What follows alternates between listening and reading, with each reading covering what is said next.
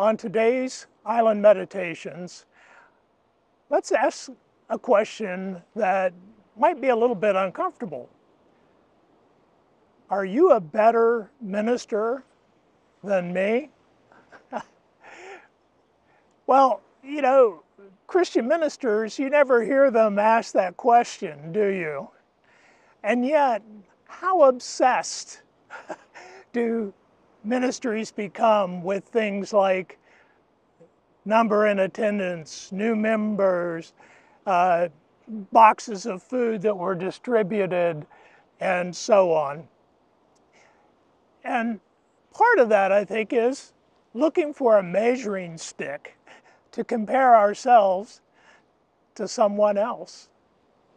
And sometimes that becomes so extreme that we even look at someone else's ministry and say, they're not one of us. We don't want them in our town. We don't want them in our mission field.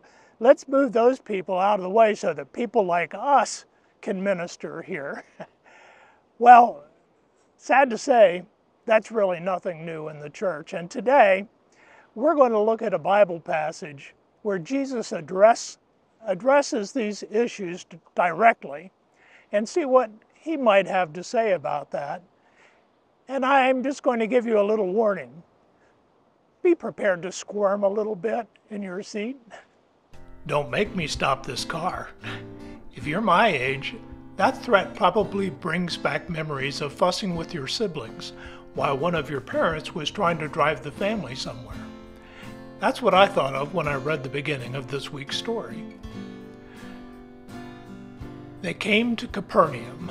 When he was in the house, he asked them, "What were you arguing about on the road?" But they kept quiet, because on the way, they had argued about who was the greatest. Oh, how rich. The professor's interns were arguing about which of them is the greatest. I get it. I wasn't a great playground basketball player, but I played with some pretty rough characters who didn't mind if there was a little blood spilt on the court. One part of the game we did master was trash talk, and frankly, I held my own in that area. This competitive spirit was misplaced in the disciples, and I'm guessing they knew that, because when Jesus asked them what they were arguing about, they really didn't want to tell him. Spoiler alert, boys. Jesus knew what you were arguing about. Jesus was their teacher, their rabbi. When a rabbi wants to teach something important, he sits down. So, just as he had taken a seat to deliver the Sermon on the Mount, we read, "Sitting down, Jesus called the 12 and said, 'Anyone who wants to be first must be the very last and the servant of all.'" Following Jesus isn't about becoming great. It isn't about being appointed to the largest congregation or becoming the most powerful lay member. Following Jesus isn't a competition. It is a call to be a merciful and compassionate servant. So the first lesson Jesus puts out there is that in the kingdom of God, competition has been replaced with compassion. Next, he took a little child, whom he placed among them. Taking the child in his arms, he said to them, "Whoever welcomes one of these little children in my name welcomes me. And whoever welcomes me does not welcome me, but the one who sent me." This may not shock you, but it probably did shock them. Children were the least powerful family members in that patriarchal culture. They were the opposite end of the spectrum of the power each of the disciples sought. And Jesus is saying, "See this kid? This kid is me. That kid is the one who sent me. You don't welcome the least powerful. You don't welcome me. You don't welcome God." Were the professor's interns all taking notes and nodding their heads in agreement? Nope.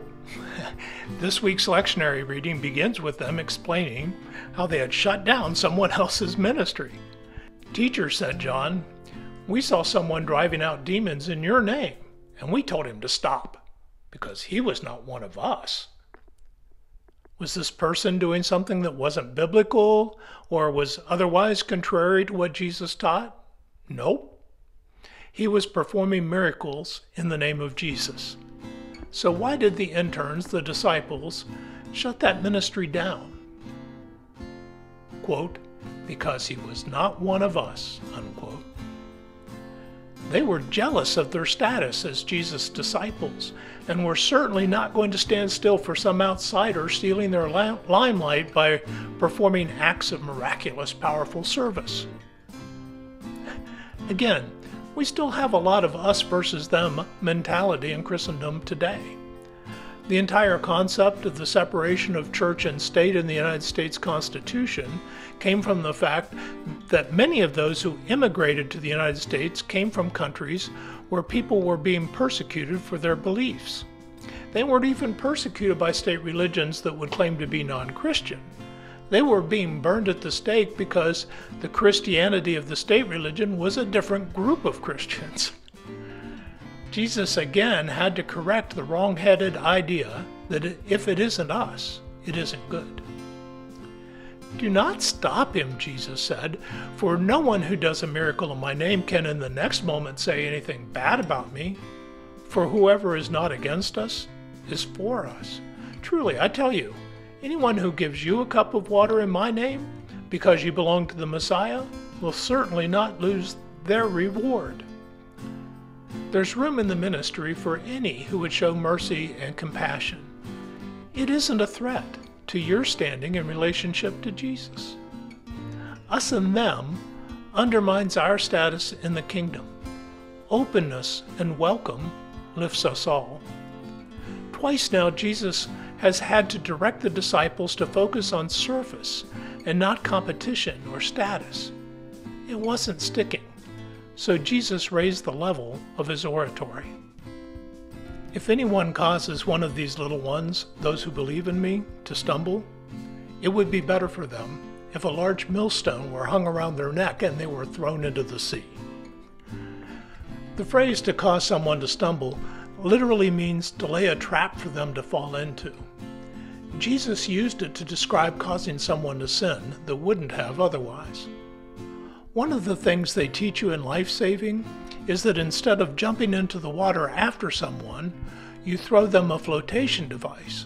Too many people who tried to pull a drowning person to safety themselves drowned because the person they were trying to save pulled them under. Have you ever seen a millstone? It's not something you can swim back to the beach or the boat with. If a millstone is tied around your neck, you're going down.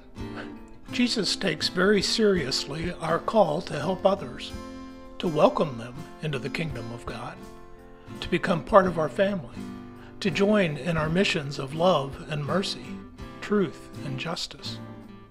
As you listen to this story, there may not be any group that welcomes you. Many of us have been deserted by coworkers, friends, even family.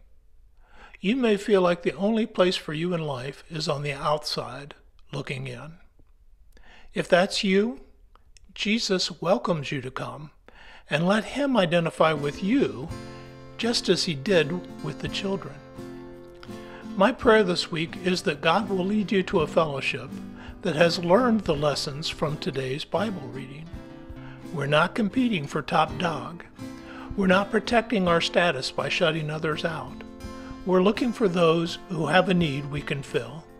Because when we find that person and serve them, we find Jesus and serve God. May you find that place of welcome and become part of the welcoming committee for those who come after you. Amen.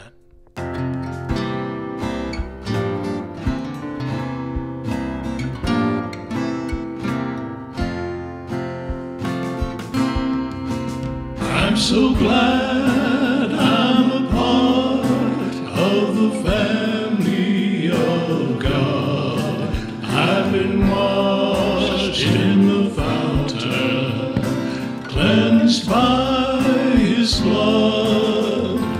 Join us with Jesus as we travel this sod, for I'm part of the family